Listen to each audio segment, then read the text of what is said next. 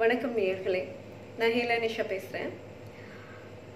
இன்னைக்கு நான் பேச போகிற டாபிக் என்ன அப்படின்னா மலட்டுத்தன்மை.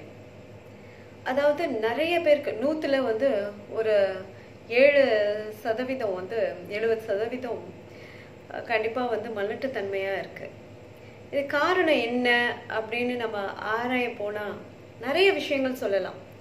இன்னைக்கு நம்ம சாப்பிட்ற சாப்பாடு, நம்ம சிந்திக்கிற சிந்தனை, நம்ம எடுக்கிற சுவாசம், இதெல்லாமே கூட சொல்லலாம். ஏன்னா இன்னைக்கு நம்ம வந்து ஒரு காங்கிரீட் காடுகளுக்கு மத்தியில் தான் நம்ம வாழ்கிறோம். இயற்கையாக ஒன்றி போய் வாழக்கூடிய இதுவே வந்து இப்போ இல்லைங்கிற மாதிரி ஆகிப்போச்சு. நீர் கூட நம்ம வந்து விலைக்கு தான் வாங்குகிறோம். அது மாதிரி ஒரு நாள் காற்றும் வந்து விலைக்கு வாங்கக்கூடிய ஒரு சூழ்நிலை வந்துடும். இப்போ ஆல்ரெடி வர ஆரம்பிச்சிருச்சு, ஆக்சிஜன் வந்து இதில் கிடைக்கிற மாதிரி. ஸோ இந்த மாதிரி விஷயங்கள்லாம் இருக்கும்போது உயிரணுக்கள் வந்து எப்படி வளரும்?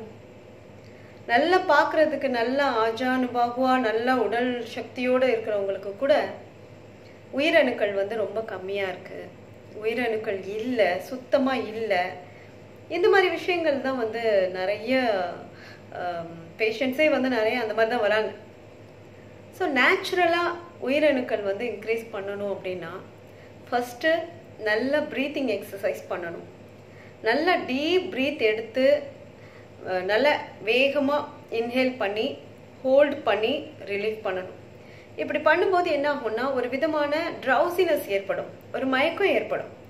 அந்த மயக்கத்தையும் அக்செப்ட் பண்ணிட்டு மறுபடியும் நல்ல ப்ரீத்திங் எக்ஸசைஸ் பண்ணால் கண்டிப்பாக உடலில் இருக்கிற உயிரணுக்கள் செல்ஸ் எல்லாமே வந்து உயிர் பெறும். அப்படி உயிர் பெற்றாதான் உயிர் அணுக்கள் வந்து உருவாக ஆரம்பிக்கும். ஸோ இதுக்கு வந்து நம்ம எடுக்கிற ஃபுட்டும் ஒரு வித காரணம். இன்னொன்று வந்து நம்ம வந்து பண்ணுற ஒர்க்கு, அதாவது நிறைய ரொம்ப நேரம் உட்காந்த மாதிரியே ஒர்க் பண்ணுறவங்க, ஐடி கம்பெனிலலாம் இருந்து ஒர்க் பண்ணுறவங்களுக்கெல்லாம் கொஞ்சம் அதிகமாகவே இருக்குது ப்ராப்ளம்ஸ். ஸோ அதனால் அந்த உட்காந்து பண்ணுறவங்க இவங்கெல்லாம் வந்து ஃபுட்டை வந்து சரி பண்ணிக்கலாம். ஏன்னா அதுதான் வேலைன்னு ஆகிப்போச்சு. அதுக்கு தகுந்த மாதிரி உடல் இதை வந்து நம்ம மாற்றிக்கணும்.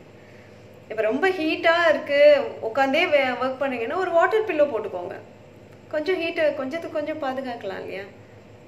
ஸோ அந்த மாதிரி நிறைய பிரச்சனைகளை வந்து சால்வ் பண்ணுறதுக்கு நம்ம ஏதாவது யோசிக்கலாம். இப்போ ஃப்ரூட்ஸு ஃபுட்டு கொஞ்சம் நம்ம சேஞ்ச் பண்ணியே ஆகணும். உயிரணுக்கள் நல்ல வர்றதுக்கு கண்டிப்பாக பண்ணி ஆகணும். இதுக்கு வந்து ரொம்ப ஹெல்ப் பண்ணுறது வந்து மாதுளம்பழம், அத்திப்பழம், டேட்ஸு, இதெல்லாம் வந்து ரொம்ப ஹெல்ப் பண்ணும். கருஞ்சீரகம் சேர்த்துக்கோங்க, உயிரணுக்கள் வந்து நல்லா பெருகும். தொப்புள்லேருந்து ஒரு 3 ஃபிங்கர் அளவு கீழே வந்து அழுத்தி பார்த்தீங்கன்னா உங்களுக்கு ஒரு விதமாக வலி ஏற்படும். அந்த வலியை வந்து இன்க்ரீஸ் பண்ணுங்க. பெண்ணாக இருந்தாலும் சரி, ஆணாக இருந்தாலும் சரி, அந்த வலியை இன்க்ரீஸ் பண்ணிங்கன்னா அந்த வலி தான் பிரெயினுக்கு போகக்கூடிய ஒரு இன்ஃபர்மேஷன், ஒரு language, one of the language.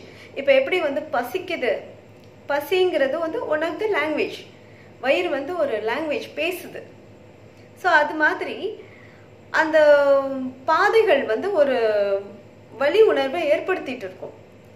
நீங்கள் அழுத்தி பார்த்தீங்கன்னா லைட்டாக வலிக்கும். அந்த வலியை இன்க்ரீஸ் பண்ணிங்கன்னா, மூளைக்கு இந்த பிரச்சனை இருக்குது அப்படின்னு தெரியப்படுத்திட்டீங்கன்னா கண்டிப்பாக அங்கே வந்து உயிரணுக்கள் வளர ஆரம்பிச்சிடும். ஸோ இதை ட்ரை பண்ணி பாருங்கள். இன்ஷா அல்லாஹ், அல்லாஹ்வுடைய நாட்டத்தில் எல்லாம் நல்லபடியாக நடக்கும்.